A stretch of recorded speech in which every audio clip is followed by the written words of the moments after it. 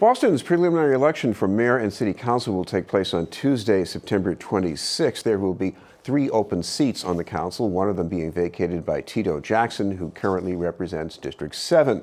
The district includes most of Roxbury and parts of Dorchester, the South End, and the Fenway. Among those hoping to be the new councilor in District 7 is our guest, Brian Keith. Thank you very much for being with us, Brian. Thank you very much for having me. First of all, talk about your background, your life in the city, and what kind of work you've been doing. Sure, absolutely. No, I'm a lifelong Boston resident, born and raised here, attended John D. O'Brien School of Math and Science, and then moved on to Embry-Riddle Aeronautical University in Daytona Beach, Florida.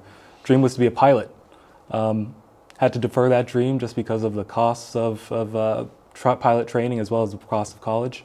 But I stayed in the industry, and I think that's important because it shows that even when things don't go your way initially, you can still find a way to make your dream happen. So I stayed in the industry, and today I serve as Vice President of Charter Sales for a private jet company. So, first of all, that's an unusual background for somebody running as a candidate in an election. Sure. What do you draw from that would make you a good councilor? Well, we moved to Roxbury. My wife and I, we moved to Roxbury 4 years ago. And we knew as soon as we purchased our house that we were going to be there long term. We actually had our son, our first child, 20 months ago. His name is August. And he cemented that. We were going to be raising him in Boston Public Schools, and hoping that he also starts his life in Boston. So we immediately started working actively in our neighborhood association. I became president of the association, Mount Pleasant, Forest and Vine Street, 4 months after we moved in.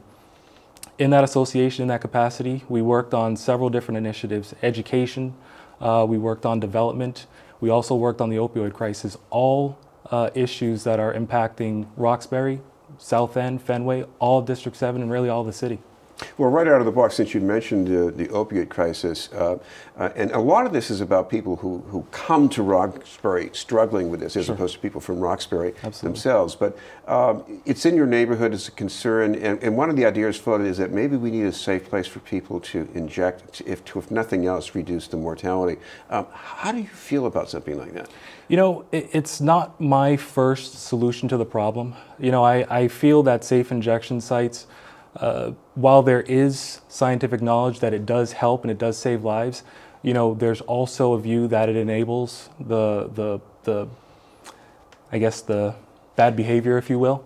I think that there's other solutions that we can take that can help, supporting programs that have proven successful, and making sure that those are the programs that go forward. Programs that help the entire person, not to get well for a day or two, but to get well, for their lives, to bring them back into a place of productivity. Well, one thing I'm sure you're familiar with from your neighborhood association, just from living in Roxbury, is all this concern about the cost of housing, especially for some of the long-term residents who find it more difficult to afford to live there. What should be done? Well, what I can say is what we've done in our neighborhood is we've engaged developers, we've engaged individuals who are coming into our neighborhood from the start. A lot of times what happens is that, residents aren't involved or aren't invited to the conversation until it's halftime, until it's the fourth quarter.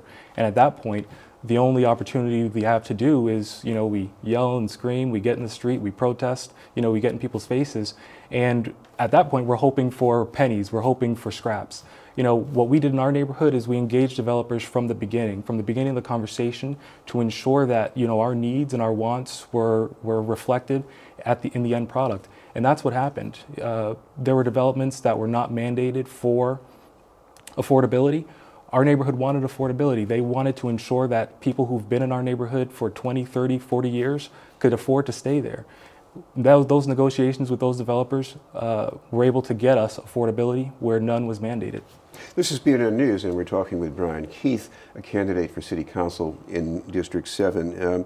Brian, what about the schools? I mean, the city is spending more money out of its own budget on the school system, even though there's less money from other sources. Sure. And there are these still mounting complaints about programs being cut. Students are unhappy. Sure. What should be done?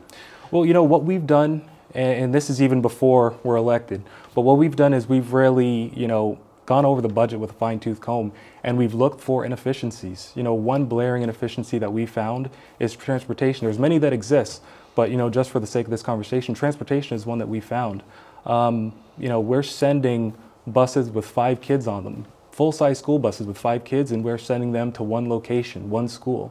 That puts their cost at $1,300 per student, which is $1,000 more than the largest 200 school districts in the nation.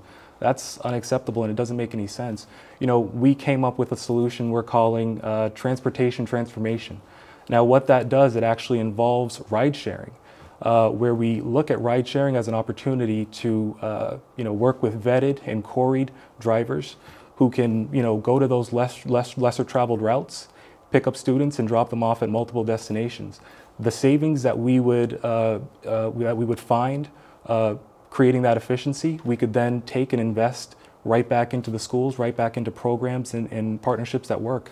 Now, this might work out pretty well, but I also imagine a bus drivers union calling your office and saying, hey, you can't do that. Well, listen, there are a lot of opportunities for bus drivers. There's more than enough routes for them. There will still be plenty of routes that would be serviced by buses.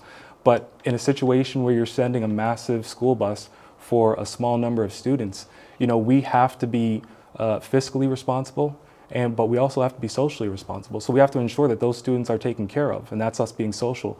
We also have to be fiscal, and we have to make sure that we're not spending the taxpayers' dollars on something that is inefficient.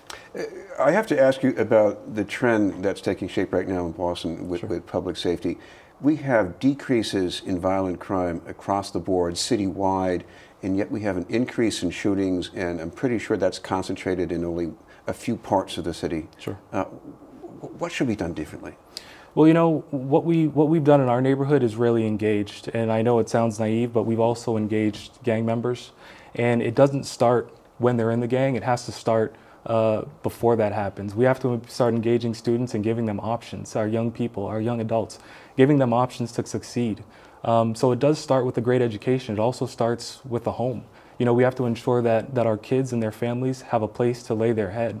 That goes back to development and housing. And then we have to ensure that there's opportunities for jobs and job placement out there for them once they graduate high school or further education. The lure of gangs is that the camaraderie that it breeds. We have to ensure that in our neighborhoods we're breeding that same camaraderie, but for productive and positive reasons. Finally, Brian, we should mention there are a lot more details about your background and your positions on your Sure. website, so we should make sure people know how to get to that. Yeah, absolutely. We've got a fabulous website. We're very proud of it.